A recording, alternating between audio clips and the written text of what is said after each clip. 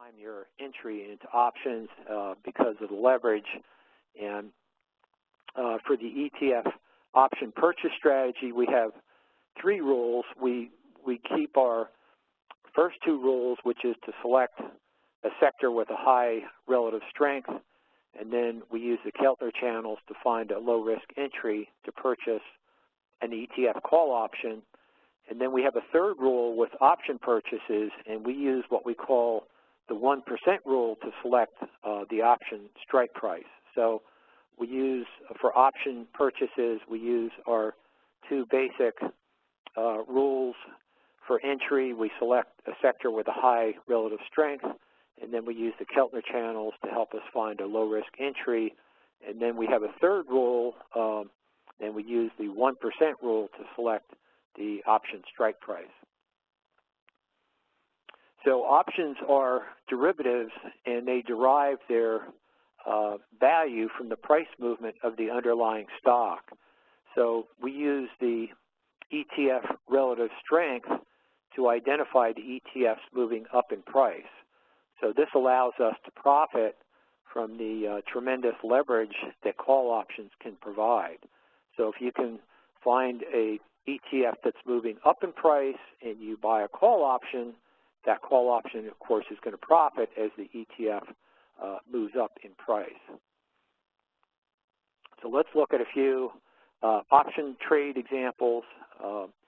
And again, we use the same basic rule of we select a sector with a high relative strength, and we do that through etfscreen.com. We log on to the website, click ETFs in the upper corner here, and then click RSF Trends, and that will display the ETFs with the highest relative strength at the top that are dark green in color, and that it'll rank them all the way to the bottom, and at the bottom you'll see a light color and you'll see a low relative strength. So we just like to focus on the ETFs with a relative strength of 90 or higher.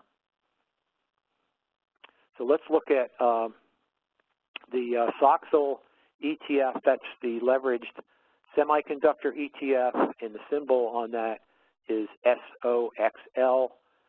You can see that SOXL has a 99.5 relative strength rating, so it's near the very top as far as relative strength. So those are the kind of ETFs we like to focus on.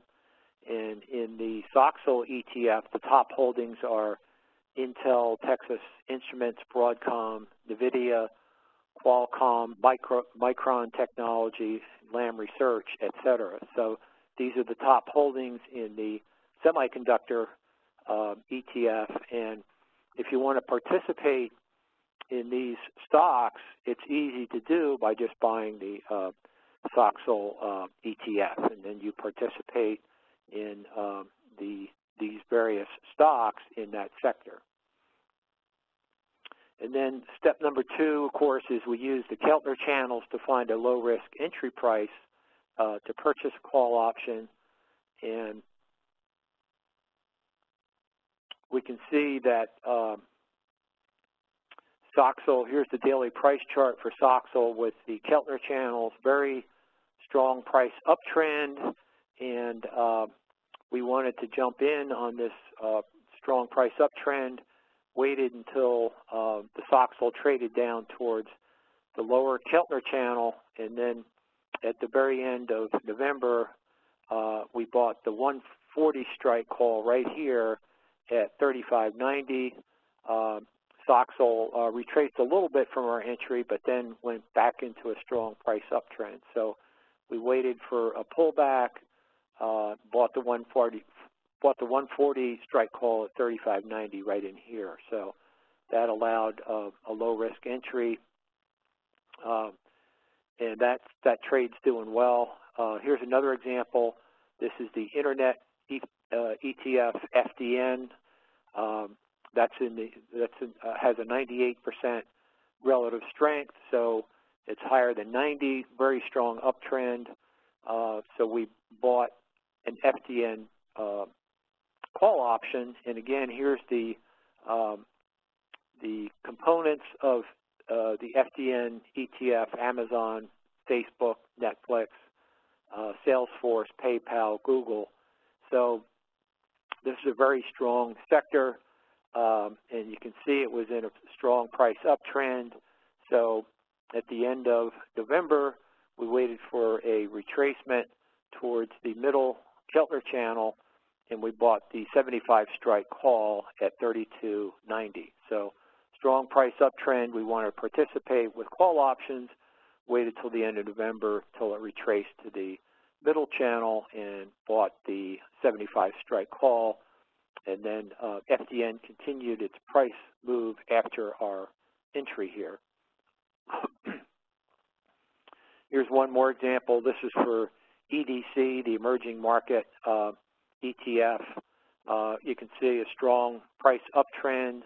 We waited for a retracement and jumped in by buying the EDC 107 strike call at 21.55 right here.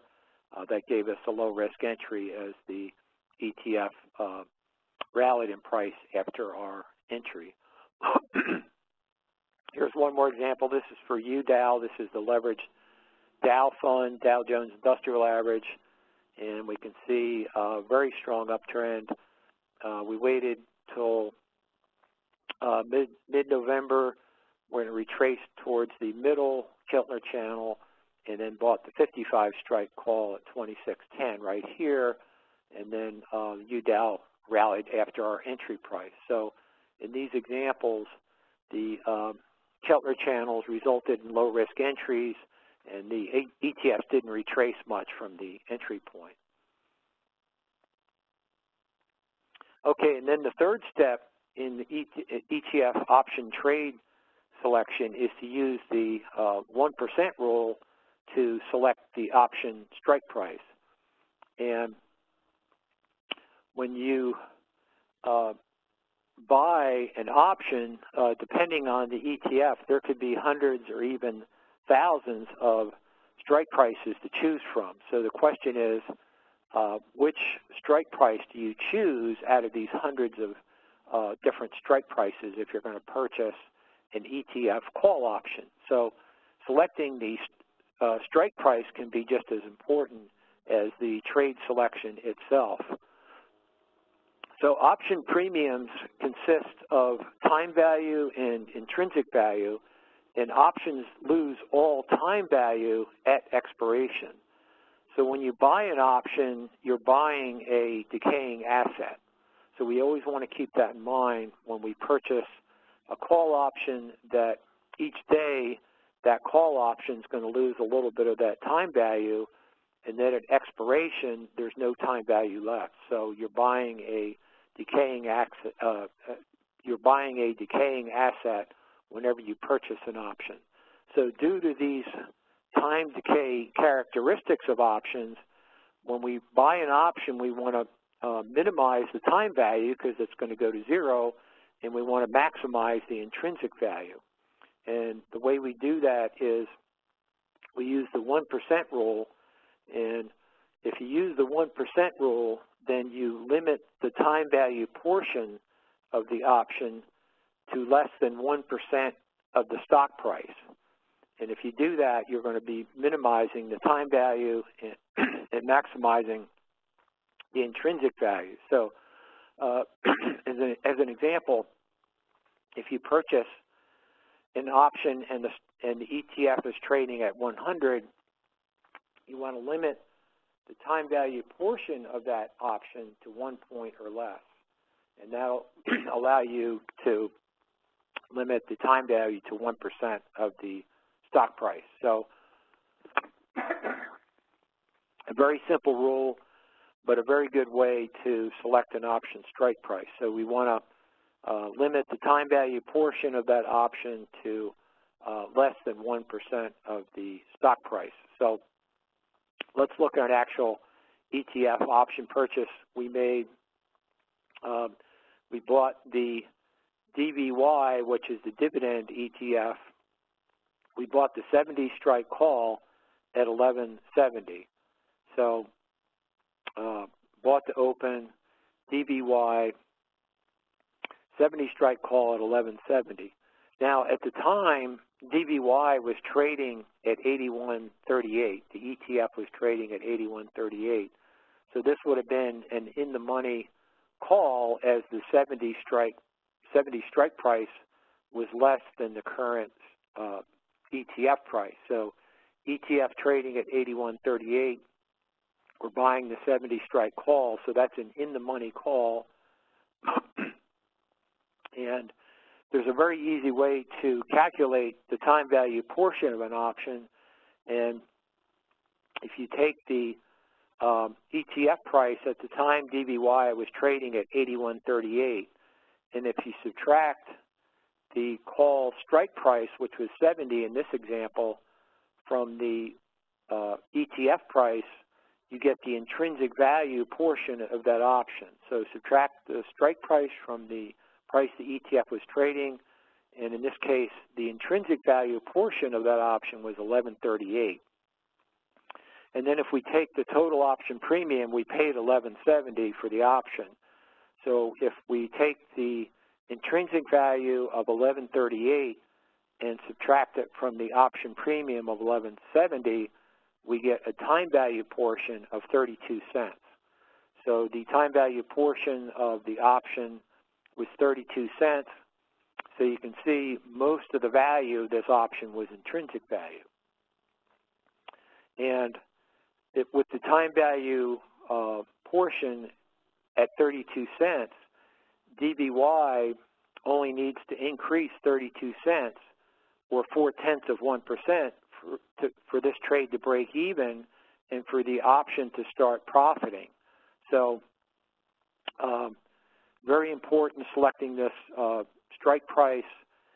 In this case, we limited the time value portion to 32 cents, which was less than 0.5% of the stock price. So DBY only had to increase 32 cents in value, and we would break even and start making money on this option. So here's our call option purchase calculator, which will calculate the profit potential for this option purchase with DBY trading at 81.38. We purchased the 70 strike call at 11.70, and it will calculate the profit potential based on price changes in DBY at option expiration. In this example, from a 30% increase to a 5% decrease in DBY at option expiration. So you can see if DBY was up 10% at option expiration, we'd have a 66.8% return on this option. So even though we're buying an in-the-money call, which is more expensive, you know, a 10% move in the ETF gives us a 66% return. So we're getting a good return even though we're buying an in-the-money call. And if DBY was flat at option expiration, we'd lose 2.7%. So if you buy an at-the-money or out-of-the-money call and the ETF is flat at option expiration, that would result in a 100% loss. So you don't ever want to take that kind of a risk. So what we do is we buy these in-the-money options, and then we have a much less risk of losing 100% of the premium. So again, if you buy an at-the-money or out-of-the-money call and the ETF is flat at option expiration, that'll be 100% loss. So I'd rather take this 2.7% loss if this ETF is flat than 100% loss. So this is a way, this is a trade-off. Your profit potential is less, but your downside losses are less by buying these in-the-money strikes with less than 1% of the stock value. So again, in this example, DBY only needs to go up 32 cents, and we start profiting on this call option. So a lot of times if you buy an at-the-money or out-of-the-money call, it requires the underlying ETF to increase 10 or even 15% in order for that trade to break even. So a lot of times the stock or the ETF will not make that expected price move prior to option expiration, and then you lose 100% of your premium. So the in-the-money call purchases have a much higher probability of success than the at-the-money or out-of-the-money call purchases.